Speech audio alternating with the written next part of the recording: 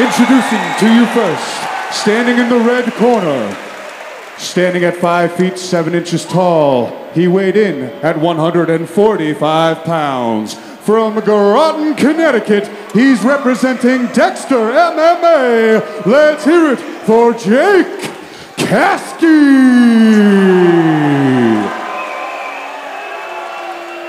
And now introducing his opponent, standing across from him in the blue corner, standing at 5 feet 11 inches tall, he weighed in at 145 pounds.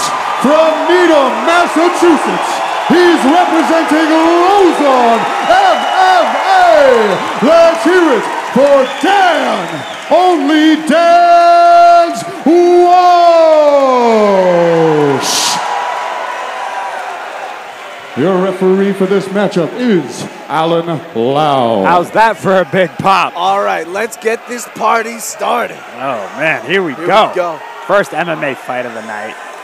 Jake Caskey's ready to go. Both of them absolutely locked in. This is intense. They haven't taken their eyes off of each other. Right to the center. Dan establishing his jab early. Yeah, he's a tall guy. He's got to use that jab. Left hand from Caskey, who's in the red trunks, Walsh in the black trunks. Nice dig to the body from Caskey as well. He's coming upstairs with that right hook as well. Walsh doing great defensively, keeping the hands up. The southpaw. Oh, he's switching stances. They're both landing hooks. Ooh, these guys are playing Rock'em Sock'em Robots.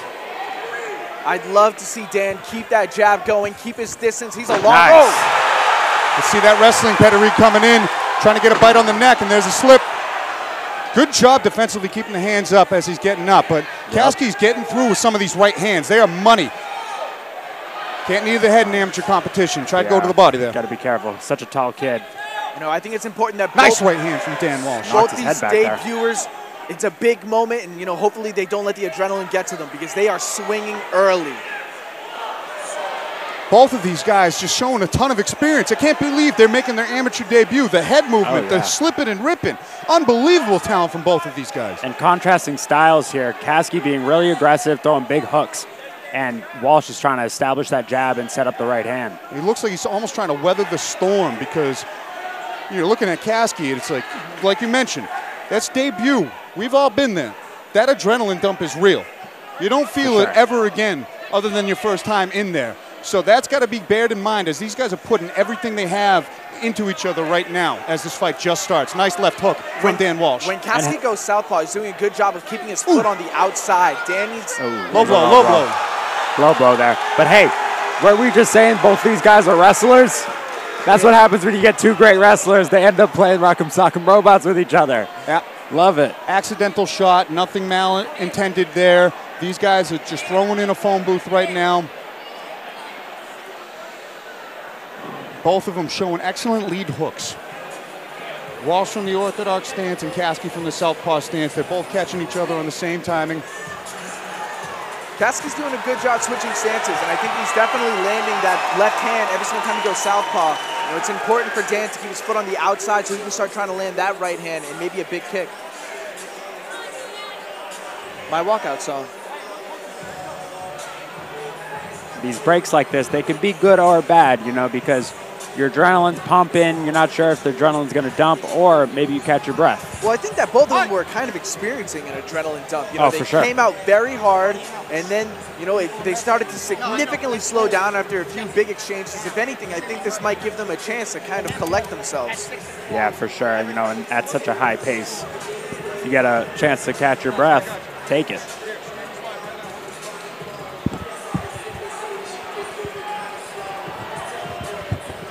Yeah, with the low blow, they're allotted 5 minutes. 5 minutes to recover. He says he's good. Wise decision to take as much time as possible. Accidental low blow. They're touching the gloves there, and they're right back to work. Dan goes right back to the there's a nice hook. Both guys are swinging. Left hook from Caskey. Both guys appreciative of that time off, though the low blow doesn't fare well for Caskey, but both got some more oxygen in the lungs. A nice left hook to the body from Caskey. Caskey's got to throw some straight punches and set up those hooks. Dan Walsh, so tall, and he's got a high guard. He's doing a great job of blocking. Ooh. Gave him a haircut there. Every single time Caskey goes southpaw, Dan has the opportunity. I mean, they both have the opportunity for that big rear kick. I'd like to see them use it more. He's going for it. He's just missed with that right high kick twice. Nice right hand by Walsh. Caskey still swinging wild. A good front kick from Caskey as well. Nice combination. Ripped the body. Oh, right hand over the top from Caskey and a left hand to follow. That one backed up Walsh. Both of these guys just throwing everything. Oh, he just He ate it. legitimately just took it right on the chin. His head didn't even move, but that was a clean head kick. Oh, man. Few seconds here left. Wow, great work by both guys. And he was able to hold back on the trigger on that last uppercut as the buzzer sounded. But what a first 3 minutes of mixed martial arts action for Cage Titans in a year and a half. Thank you, Jake Caskey, and thank you, Dan Walsh. That first round was incredible. Thinking about taking a shot. Not at all. Not at all. Who knew? This is gentlemen's rules. Yeah. We are standing here and trading. Throwing fisticuffs. Yeah, these guys came for a fist fight. You know, we thought, you know, hey, two good wrestlers. Let's see who's the better grappler.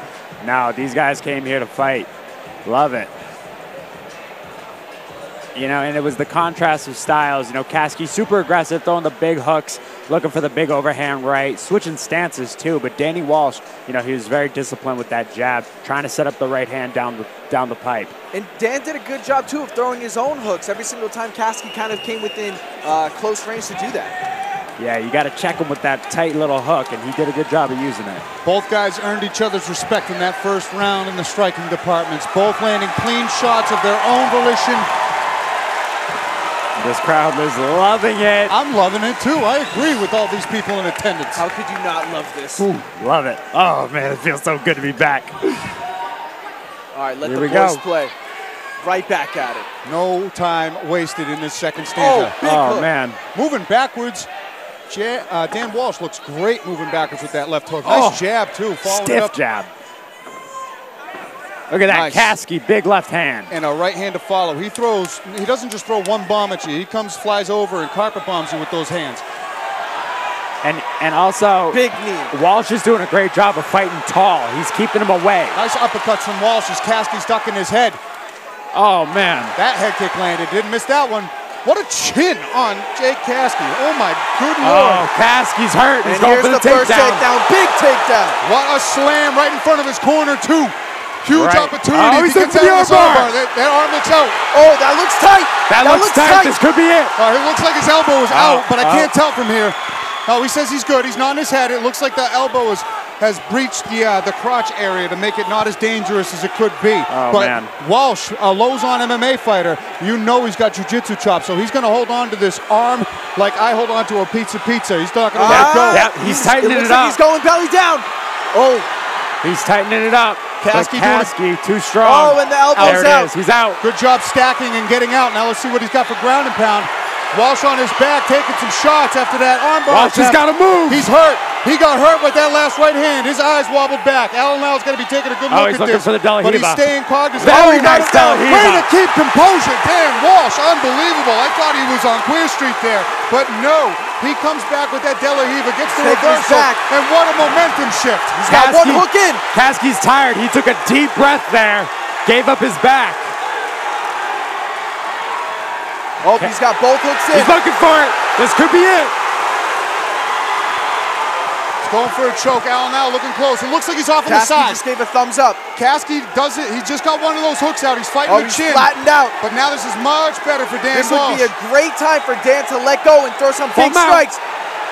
There it is, full mount. What a momentum shift for Dan Walsh.